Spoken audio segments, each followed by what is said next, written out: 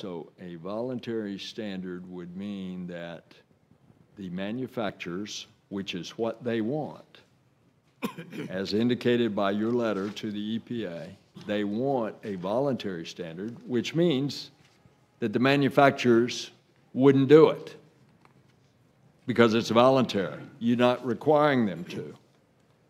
So how many more deaths from generators in the aftermath of hurricanes are we going to have to see before the Consumer Product Safety Commission, looking out for consumers' safety, finally gets around to saying enough?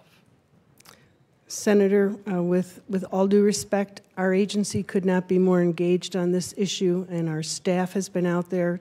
As I mentioned, commissioners are out there. This is an issue that's first and foremost for the agency. We understand the hazard, but we believe, and it's not me again, it's the staff, that the shutoff technology can be potentially more effective, and so it is certainly the most expedient way to proceed with this hazard in order to address it as quickly as we can rather than the mandatory standard.